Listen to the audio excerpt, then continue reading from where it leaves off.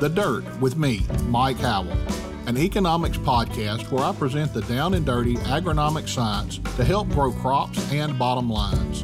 Inspired by eKonomics.com, farming's go-to informational resource, I'm here to break down the latest crop nutrition research, news, and issues, helping farmers make better business decisions through actionable insights.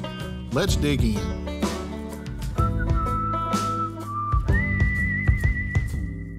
Well, hello again, everyone. Welcome back to The Dirt. Glad you're tuning in this morning. We've got a little different setup. We are back in Fargo, North Dakota, and we are in the studio this morning, recording another event here in the studio. This morning, we have three gentlemen here with me from Ellingson Companies. I'll let them introduce themselves and tell us a little bit about what they do. First, we have Mr. Levi Otis. Levi, welcome to The Dirt. Morning, Mike. My name is Levi Otis. I've been with Ellingson for about just under 10 years. I'm Director of Government Affairs, so I handle all of the public policy that we work on behalf of the industry. And then I do a little bit of business development, making sure a lot of our key customers and finding new ones are being led to the right paths, find solutions for their water management issues within their farms. Next, we have Mr. Jason Gillard. Jason, welcome. Tell us a little about yourself. Thanks for having us, Mike. I've been with Ellingson for close to 18 years now. I'm Vice President of Operations. Got a background in mechanical engineering and worked through really all of our business units throughout the company. Okay. Finally, we have Mr. Derek Ellingson. Derek, good morning. Hey, good morning, Mike. How are you doing? I'm doing great. Tell us a little bit about yourself, and I'm assuming that you're part of the family with Ellingson with that last name. I am part of the family with the company, part owner as well. Been with the company 23 years on the payroll. I tell everybody else 42 years, my whole life I've been around it. Yeah, I'm very fortunate to be a part of this third generation family business that my grandfather started coming up from Iowa into southern Minnesota, and that's where I grew up, with southern Minnesota.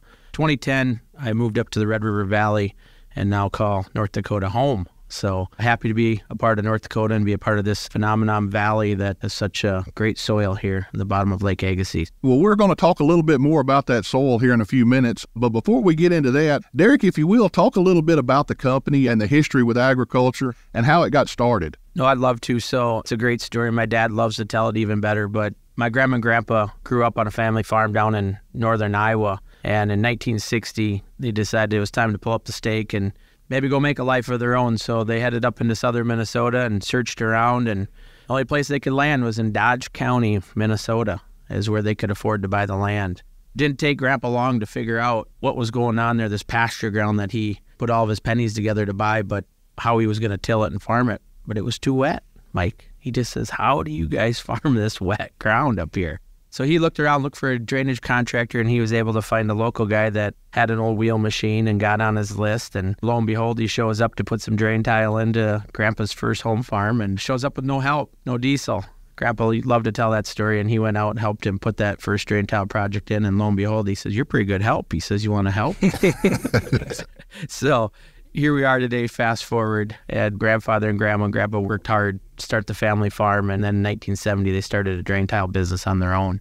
He did go to work for that gentleman and carved out a path and started up, and my dad joined it, and some of the other family members were able to join into that family business, and here we are today. So it's a cool story. Okay, well, I know essentially nothing about drain tiles. I've heard it talked about, but in my part of the world, there just isn't anybody that's putting in drain tiles. From what I understand, I think we could benefit some areas from using that, but so far I don't know any growers in my neck of the woods that are utilizing it.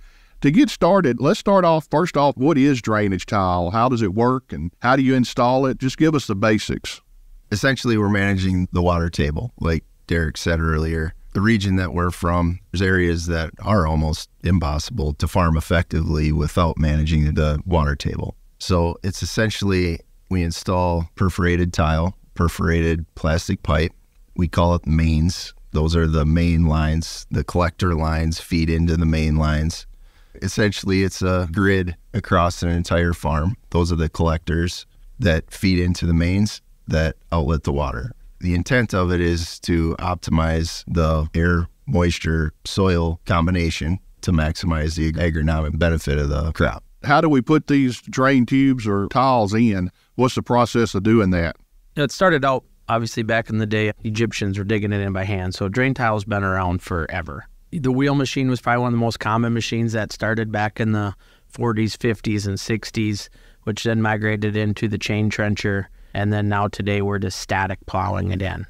Nothing's really changed in the whole world of drain tile. There's still geographical regions that want their tile trenched in, but a majority of the tile that's put in today is all static plowed in with big self-contained tile plows, 26-foot of track on the ground, very little compaction. Our feet have more compaction than our tile plows. So we're working in wet soils, right? And we'll probably talk a little bit about that, but that's also a very key thing that a lot of guys are worried about when we're out there ripping tile across on a grid across their farm. For the people that are listening that have no clue what a static plower is or what we're talking about, think of an army tank without the gun, right? It's just a massive machine with a big blade on the back. It digs in 3 to 4 feet, sometimes deeper if we need it, and it cuts across the dirt.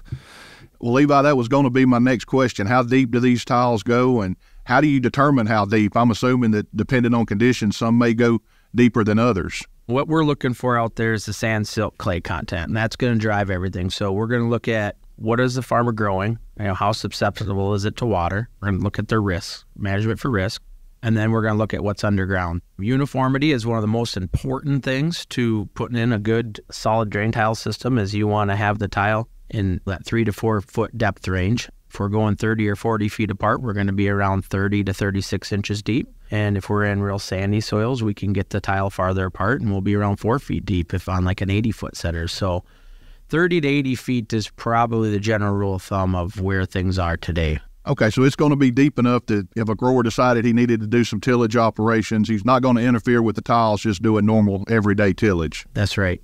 We're talking about getting the water drained off of these areas and drying it up. So talk a little bit about the benefits of putting in tile drain. Is it simply just to remove the water, or is there more benefits to it than that? No, there's lots of benefits to it. There's little benefits, there's big benefits. Obviously, bushels are what's going to feed this world, and that's what everybody needs to think about is how can I get as much productivity out of that ground. So one of the biggest reasons producers put it in is obviously to get more bushels out of the ground, but the soil aeration is a major part from the equipment going across the field, consistency across that farm. If they don't have to farm around any wet spots, go back and replant, less fertilizer. There's just a lot of things that go into it. Now, the only downfall to drain tiles, too many bushels, is it creates more loads off the farm. But I think all farmers will take as many loads. You're going to have to buy bigger bins. Yeah, we're going to put bigger bins in, right? So if there's any negative, right, we're going to burn a little more diesel, bringing all that crop back to the farm. But there's lots of things that play a part to the positive impact of that drain tile. And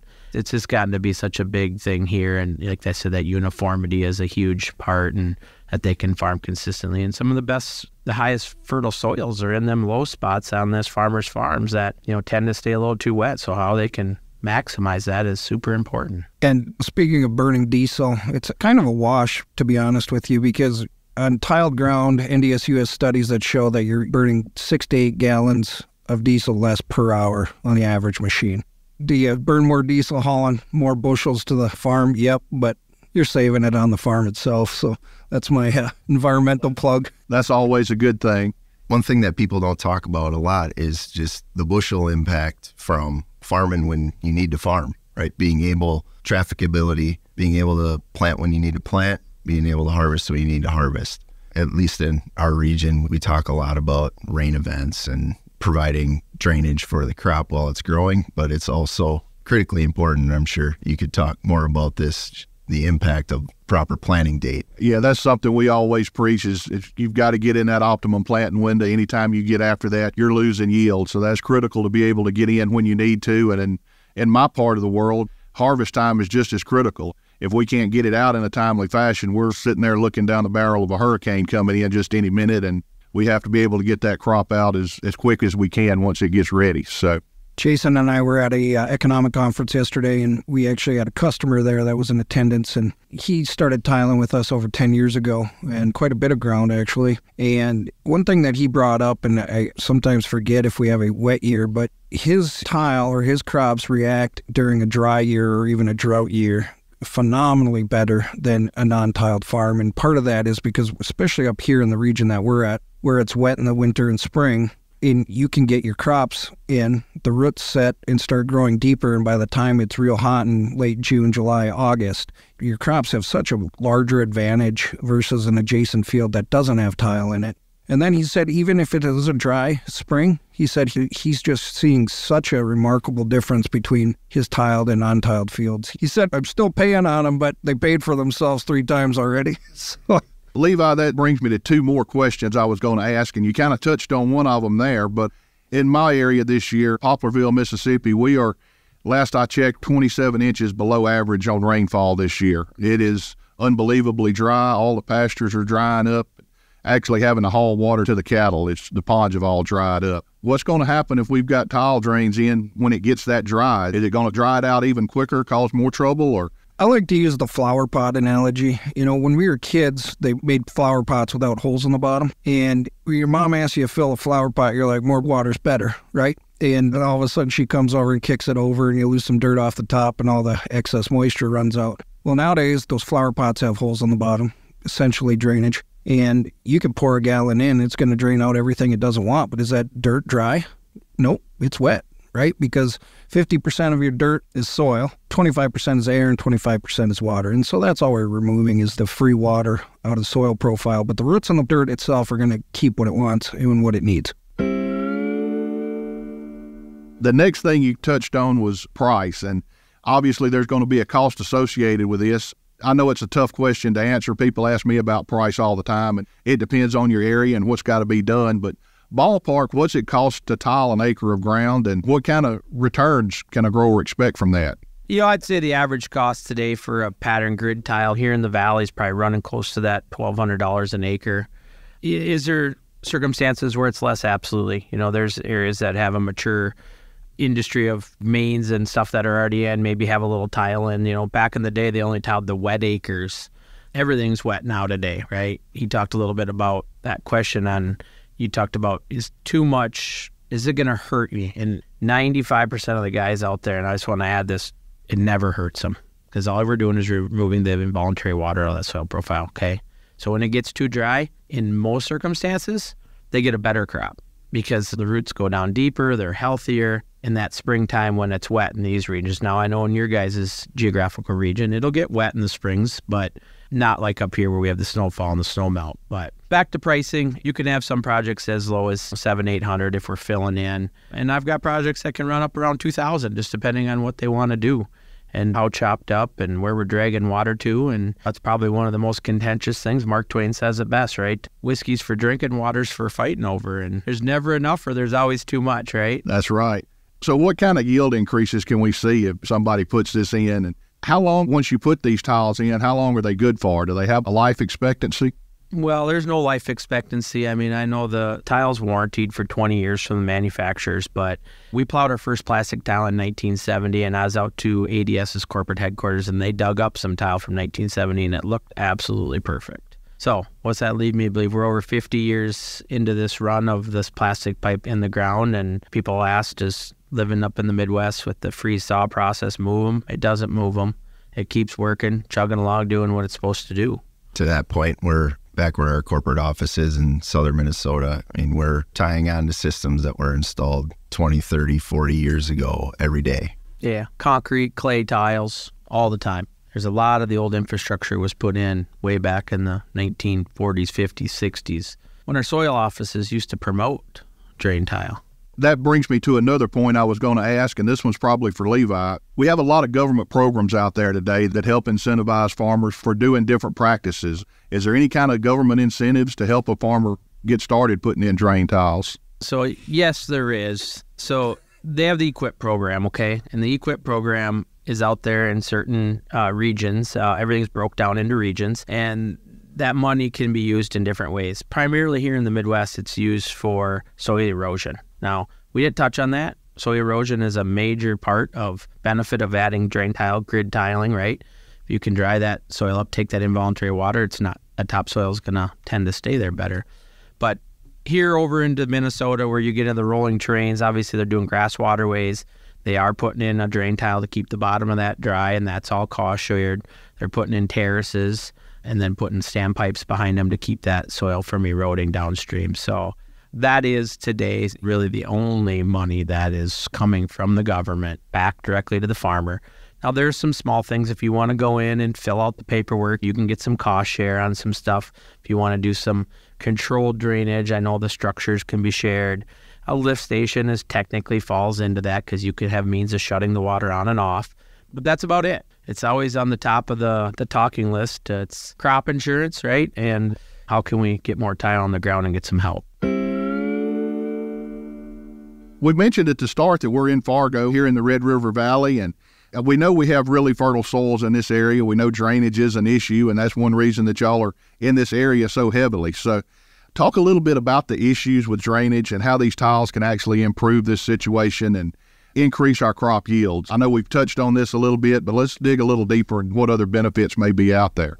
I'd like to come back to one thing, Levi's flower pot example there. You asked the question about what happens in a dry year. I like to use the sponge example. So to open up, we talked about managing the water table. We're not removing all the water, so the soil has water holding capacity. What Derek has said multiple times, we're removing the free water, essentially the excess water from the profile. So if you take a sponge and you dunk it in a 5-gallon bucket and you pull the sponge out of the 5-gallon bucket, that water that runs off, that's what we're removing, not the water that comes out when you squeeze the sponge. That's what's staying there, that's available for the crop to use. That's why, to ask the question about what happens in a dry year, we're essentially just optimizing what's available to it. And if there's nothing available, right, there's nothing that obviously the drainage can do about that. Right. So it's just taking the free water and it's not interfering with the soil's ability to hold that moisture that it needs. It's just taking the free water away. Exactly. Okay. You know what? Somebody had brought up erosion, right? One thing that we see is there's the soil profile's ability to absorb water. And when you have saturated soils, you got a rain event on saturated soils, you see an excess amount of water moving overland. You've got erosion. And that's one thing that I don't know if it gets talked about enough. When you've got healthy soil, you've got a well-drained soil that's able to take those events. So we see a significant reduction in erosion on land that has adequate drainage. So by draining the soil and leaving some space for extra water to come in, when we do get one of those big events, it's able to go into the soil profile and not run off across the surface. Is that what you're saying? Exactly. Okay. That's when $1 million rains become $1 billion rains. Right. So back to the question you did answer, obviously Lake Agassiz's been a little hidden treasure up here, right? And I think it's been undervalued, and there's a lot of people that are realizing that this valley can produce some major bushels up here. So being a lake bottom, right, what are some of the challenges as we face up here? It's super flat. So where's the water going to go? We use an abundance of lift stations here in the Red River Valley in our core business up here. So we got to lift that water up and pump it off. I mean, there's a lot of farms that might only have a foot of fall across half mile. So we have to make that grade, put it down deeper, and then we'll follow the natural slope with our laterals to talk about that uniformity and staying as uniform as possible. It is a lake bottom, so it's got some variables of soils from silty clays to heavy Fargo clay. I know heavy Fargo clay is very similar to Sharkey clay coming out of your area. So I know about a Sharkey clay. I know you know about Sharkey clay. And then there's big sand pockets as well, and there's some pretty big tributaries of water underneath that, and them guys are able to tap that and put in pivots. So lots of challenges. Some of the other challenges that exist are infrastructure, our surface ditches that exist today. We're overdue for a major upgrade and trying to get some of them surface drains cleaned out and getting that water moving off the surface. But it's time, right? And cattails grow, and now they start slowing that water down. So where I grew up, we have group mains, touched it on them a little bit. So that's where they actually go together, find the sub-watersheds. They put in 36, 48, 60-inch drain tiles, and then put a big tile up. I know it's talked about a lot here in the valley. I just don't think it's cost-effective to do it just because it's so flat here. The diameter to be so big, and obviously the Red River being our lowest point, that's where we got to get that water to. So unfortunately, we're going to have to stick to the lift stations and lift that water up and use our surface drains to get this water off this infrastructure to keep charging forward. So, and for your listeners, the lift station is nothing more than a giant sump pump that you would find in your house. It's exactly the same thing. Now, we do have some growers that are putting in lift stations, and it's more for irrigation water. They try to collect some of this runoff irrigation water and recycle that water and pump it out in an irrigation event.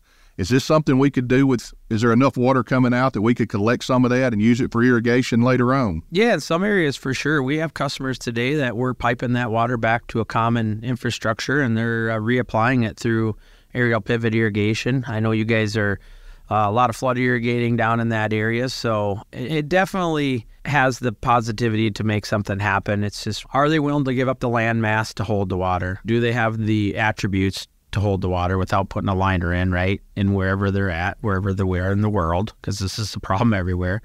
But it's definitely the way that things are trending. And I think we got to be cognizant about recycling the water, so we're not just pumping it off and sending it downstream, and doing the best job we can as being a steward of the land. I mean, that's really what it boils down to. So back to some of that government regulation stuff. It's a fight to drain your water. You should try holding it back. There's a lot of different state or federal laws about how many acre feet you're allowed to hold back, and then you have to work through your state or local, even federal legislation to make sure that you're in compliance. But we do have a large and growing number of customers that say, all right, I want to drain this into a retention pond. I want to collect my surface runoff, and I want to collect snow runoff. So whether it's rain, whether it's snow, whether it's tile, and can I use that to put on a 1/4 inch on a hot week when I'm between rains, or whatever that math is? But it's such an extraordinary amount of water. People have to understand that. Like, it is a massive amount of water. But as you know, in agriculture, if there's a will and a way, they'll figure it out. And I think when you want to talk about water quality and runoff and in some of the goods or the bads, we do have solutions for all the bads. I'm confident in saying that. So that's just another way to manage some of that is drainage water recycling. Well, we started off talking about the lack of these drains in the Delta area where I'm from. You know, the more we talk about it, the more I could see where this may could fit in down there. I've often heard it said that the two things that keep a grower from making a good crop are the lack of rain and then getting the water off of that field. We have to manage that water. I really think some growers could benefit from this. If somebody is listening to this and doesn't know anything about tile drain and want to explore it more, how can they find out more? Where's a good resource they could check out? The simplest is going to Google and typing Ag Drainage 101 by Prinsco. They have a 6-minute video. It's probably the best tool that I've ever used because it's really simple to understand. It's an illustrated video. It's 6 minutes long, and everything that Jason described earlier, the light bulb will turn on once you watch that. Ag Drainage 101 by Prinsco.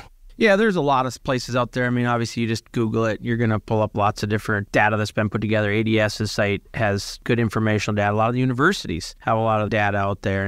And obviously, you can go right to EllingsonCompanies.com to our website, and we can sure help answer some of them questions that a grower may have out there. I mean, some of the universities Derek brought up, I mean, we've got University of Minnesota, North Dakota State, NDSU, Iowa State's probably the premier, at least for our resources. They're fantastic. And NDSU's right in our backyard, and I'm not saying they're not, just Iowa's 50 years ahead. And I know none of those are very concentrated here in the upper Midwest, but the principles around drainage are transferable to wherever you are in the world. Yep. South Dakota State, Purdue, North Carolina State if you want to get down south, right? Okay, well, guys, I sure appreciate you taking time out of your schedule to come talk to us. I know I've sure learned a lot this morning. What's your take-home message, or is there anything that we've left out that we need to cover before we... We're going to talk one more thing. We talked about why we put tile in, but one of the main reasons we put tile in here is for saline soils. We didn't talk much about saline soils. There's a lot of saline soils that exist out on this geographical all over, and Lake Agassiz's full of saline soils. So that is one of the huge benefits of installing that water management system is it gives an outlet for that salt, saline, that's been built up over years to leach out. Now, in a perfect world, I tell guys you can dump a couple inches of rain on top of it. That's a fast way to flush it out. But once you have that infrastructure in, it will clean up.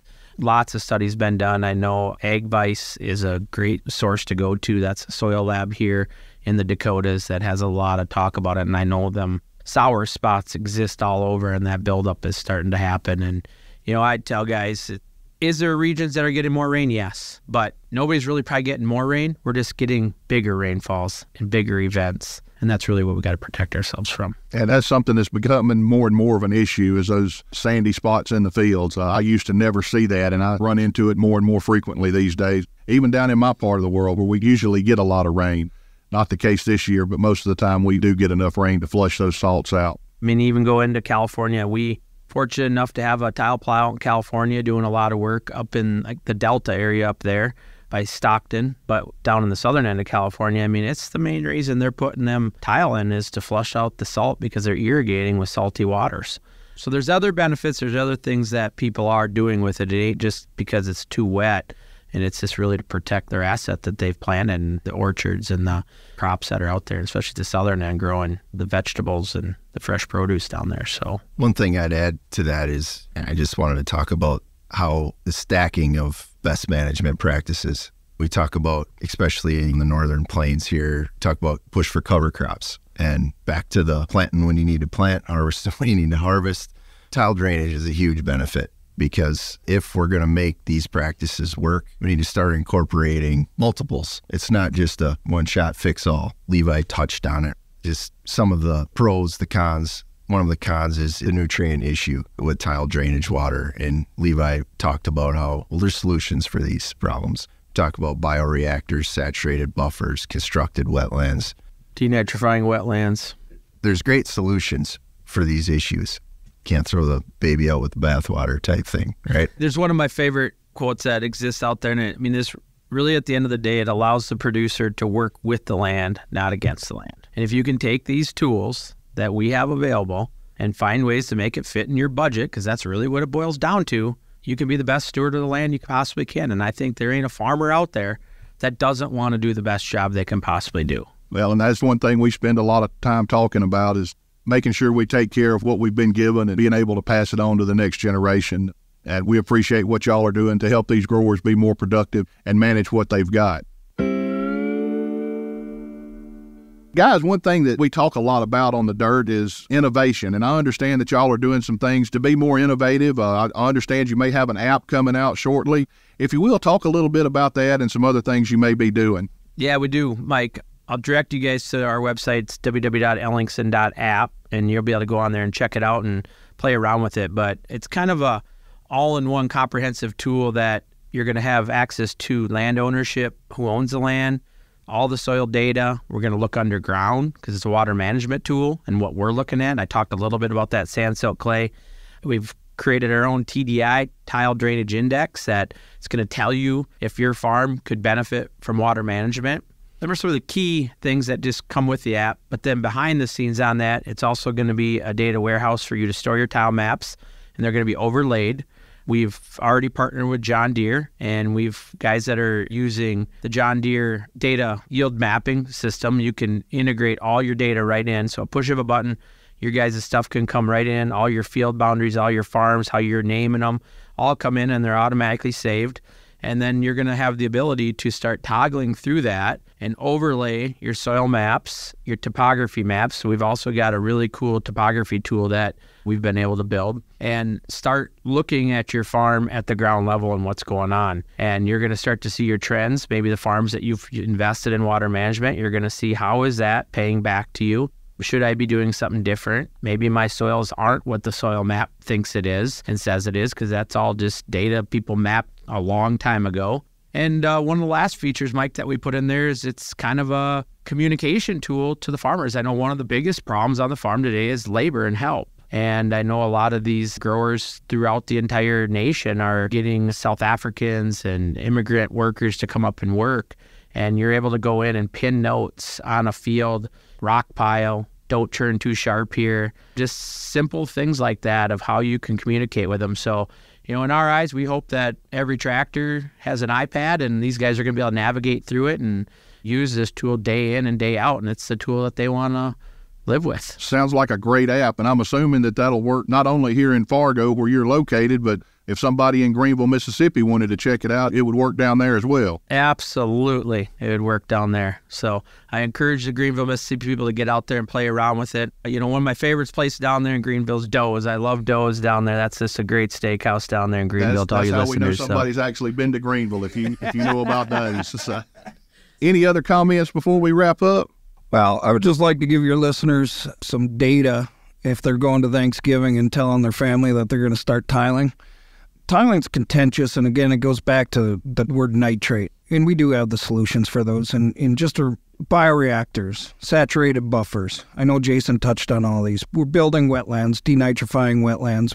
Wetlands can be engineered. They're man-created to do anything. If you got a phosphorus issue, if you got a nitrate issue, 95 to 98% of the tile that we put in the ground is recycled plastic. So even if you don't believe in going green, please recycle your Tide bottles and water jugs, because that goes into the plastic that we put in the ground. And 660 million tons of recycled plastic went into the ground last year as drain tile. 660 million tons. Now think of an empty water jug, that's 2 ounces. So you do that math.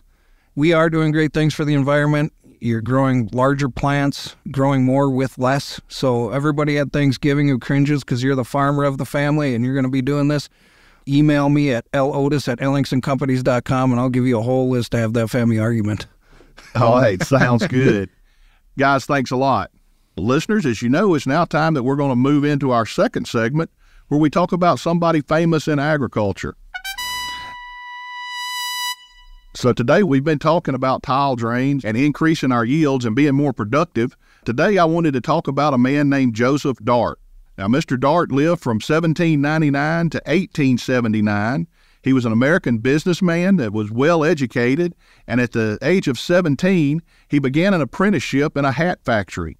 Now, 3 years later, he was actually managing a hat factory, and in 1821, he moved to Buffalo, New York, and started his own trading store where he was selling hats, leather, and fur. Now, he remained in the trade until about the time of the Panic of 1837. He actually sold his business just before the panic started, but as a result of that panic, we ended up in a recession at the time, and it was the collapse of the store. The store just wasn't able to make it after that. But about the same time, Joseph Dart started looking into grain trading. There at Buffalo at the time, there was a lot of grain being traded because of its location. It was located right on the eastern edge of the Great Lakes, and the Erie Canal had just been finished. So a lot of the grain from the Midwest was being shipped across the Great Lakes to Buffalo and then moved out the Erie Canal so that it could be moved into other locations. Dart saw the need to have a more efficient way to handle the grain. Now, all this grain at that time was being packed into barrels or sacks, and everything had to be offloaded from the ships by hand. In 1842, Mr. Dart conceived a machine-powered grain elevator that was actually the first in America, and it was known as Dart's Elevator. He started this in Buffalo, New York, and within 15 years, there had been 10 other elevators put in, and that made Buffalo the largest grain shipping port in the world. By 1887, Buffalo had increased again, and it had 43 grain elevators and could offload 4 million bushels of grain per day. We want to thank Mr. Dart for his contributions to the grain handling industry, and we've got to be able to handle this. It doesn't matter how much grain we make. If we're not able to effectively transport it, we're not going to get what we need out of that. Listeners, we want to thank you for joining in today. If you have any questions about this or anything else that we talk about on the program, I always want to remind you that you can look at Nutrien-eKonomics.com. Until next time, this has been Mike Howell with The Dirt.